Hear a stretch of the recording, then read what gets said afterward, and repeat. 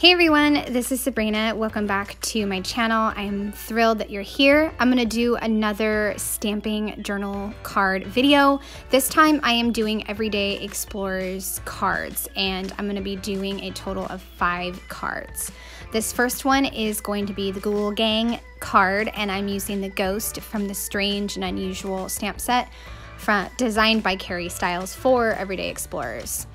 So I did 2 bold pink ghosts, and then I did kind of the outline ghost, and I did their faces. Then I added the Ghoul Gang, and then I'm going to add some sparkles, and then the pink kind of splotch sparkle, I guess you could call it.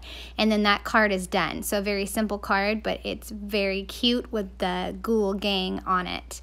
And then I'll move on to the next card, which is going to be kind of a skull card. I picked an orange that was kind of a little bit brighter once you stamp it on the orange, so the skull really pops off the page, which I really liked. It gave that really spooky vibe. I then decided to stamp on a prompt on it as well, and you can barely see it. It's Spooky Stories, and I stamped it in a ink that you just really can't tell unless you like turn it towards the light, but that's okay. I tried my best, but I really like the skulls. And, you know, turning it to the light makes it seem even more spooky, like a hidden message is there. I also took the skull journaling spot and put some washi tape over the lines in the journaling spot, so that way I could just get the outline of the journaling spot. Then I'll fussy cut it out along with the prompt Spooky Stories, and then I will lay those down. I'm also going to add in 2 black stamped phrases that'll really make everything pop. So it'll be Foolish Mortals and Spooky Season I'll stamp twice. And I'll do that for the top left corner and the bottom right corner, and then that card will be done. And I just love it, especially like I said with that skull that pops off. And then using that washi tape trick to cover what you don't need works so good. Okay, so for this next one, I'm going to do a tilted design, and I'll use the prompt stamp set Fall and Winter. And I'm doing Trick or Treat and All the Candy, Hello Halloween, and I'm just repeating that. And I started in the middle.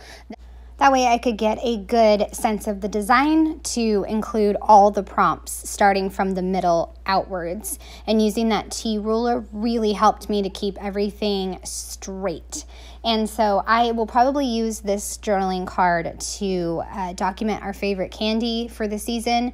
I recently saw Crystal did a 2x2 pocket page with some candy. So I thought that was a clever idea. So I might do something like that. But I am going to add a torn piece of black paper and then stamp candy and then mat the word candy on the black paper, and it just really pops off the page. Again, I feel like that's kind of what I'm going for with these different journaling cards, and it just really makes candy kind of stand out. I am going to move on to the next card, which is going to be all about pumpkins. So that one's all done. And now I'm going to do a card that is just pink, and I'm going to leave most of it blank for journaling, and I'm going to do a bunch of different pumpkins. But first, I decided to start on this card. You guys, this card is amazing, and I had the best time stamping it.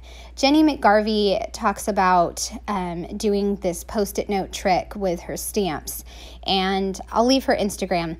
But basically, you take these Post-it notes and then you stamp out the image, and that way it's like a mask. I would recommend, I did only 2, but I would recommend even doing like 5 or 6 or 7 and a small army of these. That way you can use them as you go.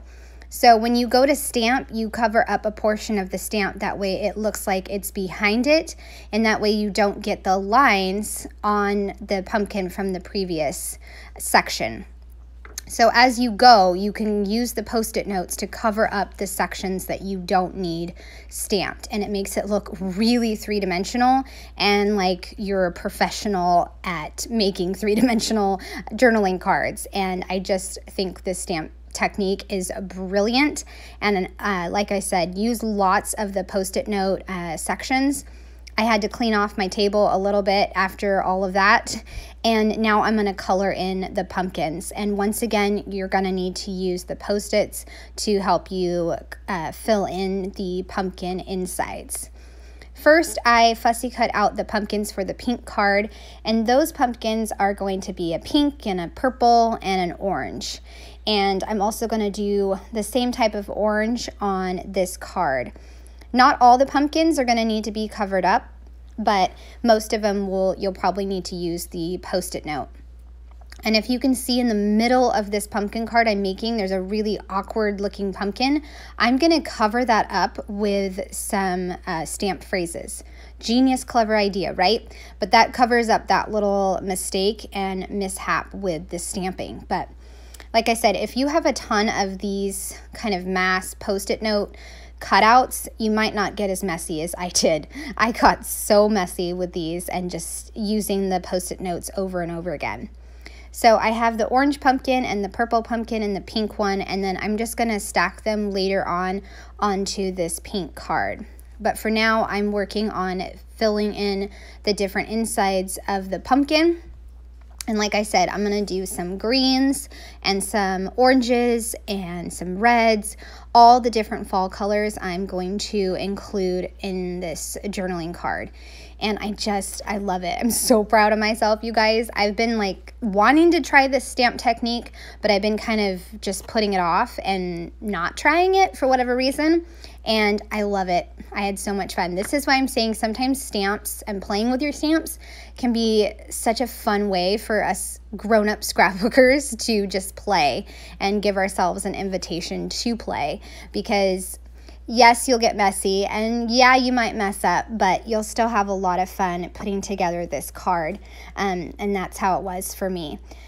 So I'm just going through this card and trying to make sure that I fill in the spots with a good amount of color. I did green in like 4 different sections. That way it gave it kind of a difference between all the oranges and the reds. So those kind of almost made like visual points of interest, which I was really going for. That way it helped your eye move around the journaling card. And as you can see on the pink one, I pop dotted the purple pumpkin and the pink pumpkin, and then just made like a little corner of pumpkins. And then I stamped my 2 phrases, favorite season and pick a pumpkin, and those are done. I've got 5 cards, you guys, and I had a blast playing with my stamps. And I hope you guys enjoyed another video of how to make your own journaling cards. I'd love a thumbs up or a subscribe if you're new to my channel. Have a great day. Bye.